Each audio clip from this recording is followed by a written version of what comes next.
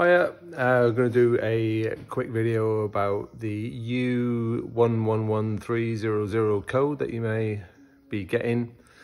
Sounds a little bit disastrous. There's quite a lot of anomalies about it, people talking about this, that and the other on the internet. The code itself is generated by a series of lights. It can be a series of lights that come on various dashboards, Audi, VW, Volkswagen Audi group.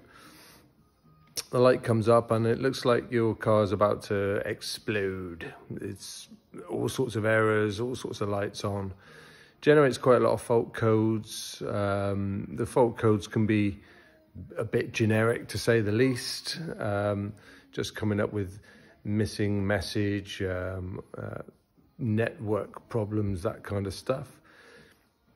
What is the 3 times that it's happened here, it's been caused by one fault, and that fault has been down to an ABS sensor. Certainly on Volkswagen Audi group, you get problems with ABS sensors, and through the CAN bus network, it's alarming all the other control units and they're all going crazy.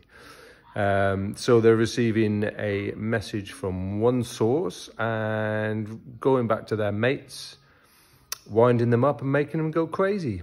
Sounds a bit of a metaphor for the current climate, doesn't it? Anyway, the point you're going to want to know is this is our, in this case, it's our near side rear wheel, but it could be any wheel. On Volkswagen Audi group, it always does seem to be the rears. That's probably just fluke because they're all the same. Anyway, there's your rear wheel. There's your suspension arm, there's your hub, and there is your sensor. So it's a little plastic, very simple device there with 2-pin, easy enough to measure. The easiest way to do it is just to unplug the sensor itself, and there's your harness, and just see if you've got voltage there at the harness. If you have, you can be pretty sure that there's nothing wrong with the wiring, and I think pretty much, well, 99.9% of the time it's the sensor. A little word of warning with these clips: you have to pull that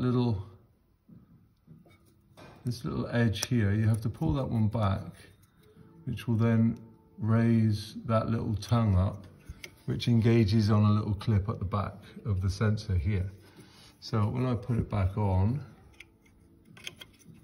you will hear the clip engage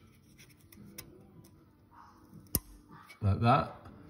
So the seal puts a bit of weight on it, so to get the things off, you need to push them in a bit first before you pull that little tab back and pull them off. So push in, pull back. If you just try to pull it straight back, you'll end up breaking the tab off, and then you'll be into a whole world of pain. So be patient, learn the knack for it. They do come off quite easily. Chuck yourself an ABS sensor in there and all your lights should go out.